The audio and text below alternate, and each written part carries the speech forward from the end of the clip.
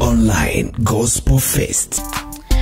Okay, my name is Angela Steven na hii ni BTV Online. Niko na mtu mmoja mkubwa sana anayefahamika kama Ablenty Sadock MC. Nikiongea hivyo moja kwa moja unamfahamu ni mtu wa namna gani na ni nani. Kwa yule anayemfahamu anafahamu zaidi na zaidi.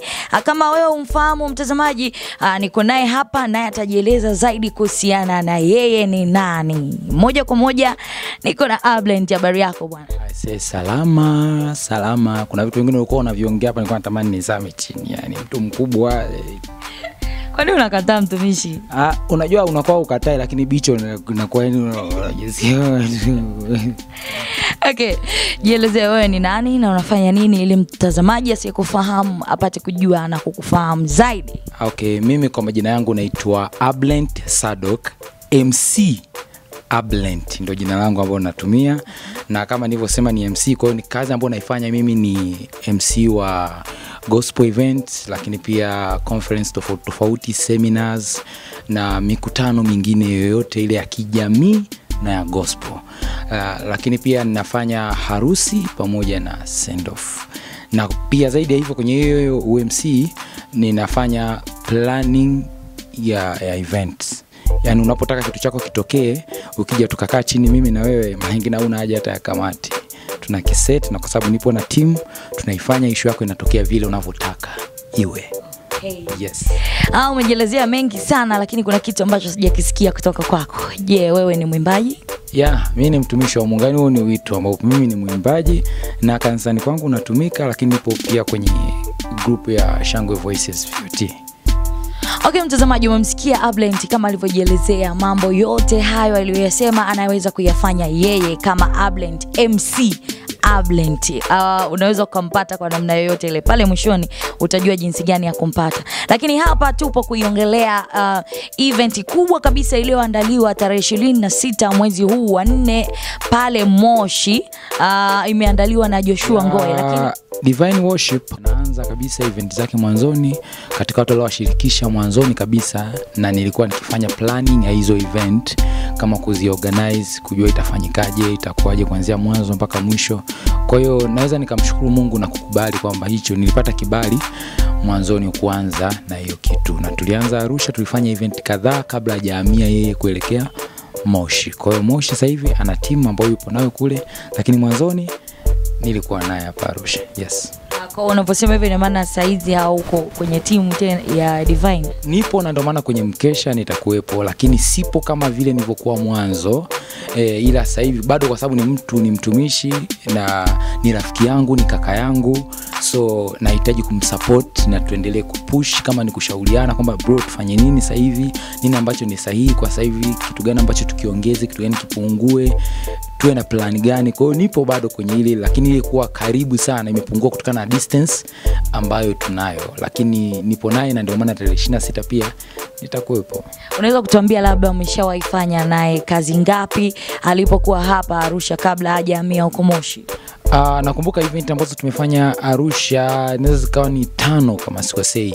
Kwa hiyo tumeanza ya kwanza mpaka ya mwisho tumefanya, nilikuwa nipo pamoja naye. Mpaka kuna nyingine ambazo tulifanya pale Cold Spring ambazo tulikuwa na John Lisu, tulishafanya kitu nyingine tulifanya kwa Pastor Chama, kuna nyingine tulifanya kanisani kwa baba yake mzazi, kwa baba yake mzazi ni mchungaji, tulifanyia hapo. Na vingine siwezi kuvikumbuka sana kwa haraka, lakini ukweli ni mtu mzuri na ni mtu ambaye nilifurahi pia kufanya naye kazi.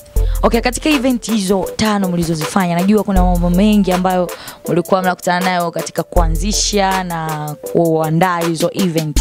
Unaweza kutuambia labda kitu ambacho utakuja kusahau mlipitia katika kuandaa hizo event za nyuma ambazo ulifanya naye? Changamoto kubwa iliyokuwepo wakati tunaanza issue ya Divine au ambao sitaisahau ni pale ambapo watu walijua Divine Worship ni kundi linaibuka. Na wakati maona Divine Worship sio kundi. Maona Divine Worship ni kuwatumia watumishi wa Mungu ambao inawezekana wana huduma zao binafsi au wapo kwenye makundi, lakini tunawakusanya pamoja, tunafanya kitu kimoja, kumwabudu tu Mungu, lakini kwa taarifa kamili kwa viongozi wao wa hivyo vikundi, au kama ni kanisa au kama ni mtu anaye manage kwenye huduma yake. Kwa maana nyingine changamoto ilikuja ni kwamba mtu anahisi unamchukua mtu wake labda unampeleka kwenye group nyingine, anajua ni kitu kingine. Kwa hiyo kidogo ilikuwa ni changamoto, afu ilikuwa hatujaeleweka. Kwa hiyo mtu mwingine anakaa anasema wewe ngoja nione hichi kitu mbona kama sikielewi, lakini uhalisia ilikuwa sio kwamba hii ni kikundi kinaibuka, no, ilikuwa ni kitu ambacho tukiandaa ibada tunawakusanya hawa watu, tunafanya pamoja kwa ajili tu ya kumtukuza Mungu pamoja na kushare vile tulivyo navyo. Kwa hiyo changamoto kubwa ambayo mimi sitakuja kuisahau ni watu kuelewa maono ya divine worship. Okay.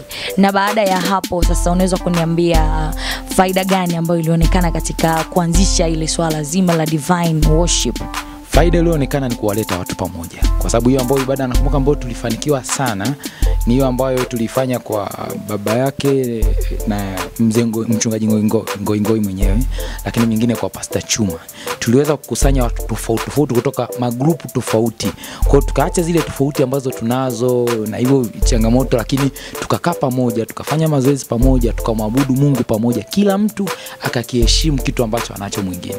So hiyo kwangu mimi ilikuwa ni faida kubwa sana kuwaleta watu pamoja na tukaweza kumadhimisha Mungu pasipo mashindano, pasipo chochote kile, na Mungu mwenyewe akatuhudumia. Hiyo ilikuwa kwangu ni furaha na kitu ambacho nilikifurahia sana. Okay, tunaiongelea divine worship ambayo sasa hizi inaitwa The Return of Divine Worship iliyoandaliwa na Joshua Ngoi tarehe 26, na wewe ni moja kati ya watu ambao watahudhuria mahala pale. Wewe kwa upande wako unaweza kuiongelea vipi tarehe 26? Je, kuna watu tutarajie vitu gani kutoka kwako ambaye utahudhuria? Yeah. Kitu kikubwa ambacho mimi naweza nikasema watu watarajie ni kumuona Mungu na kumwabudu Mungu na Mungu kutuhudumia kupitia sifa na ibada.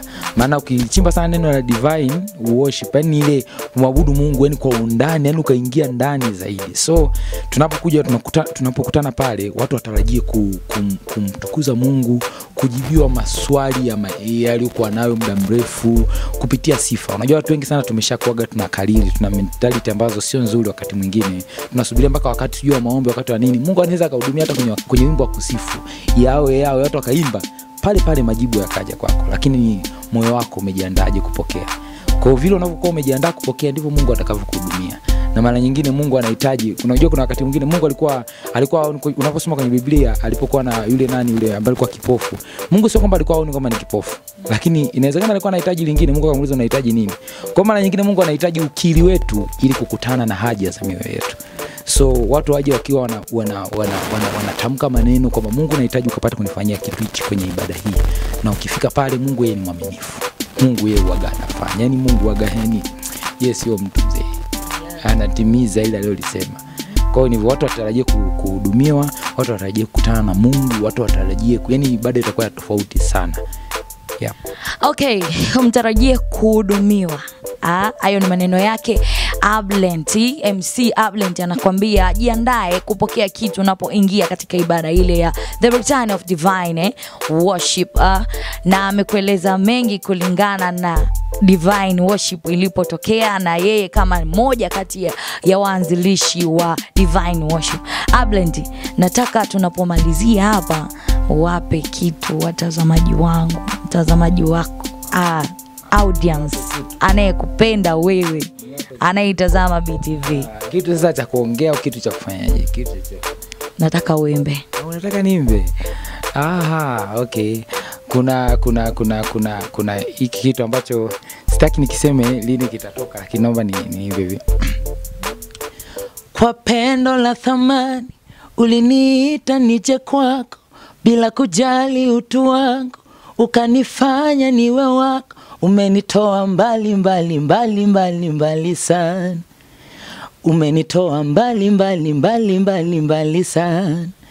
Acha leo niimbe matendo yako acha leo niimbe ukuu wako acha leo niimbe matendo yako maana wewe.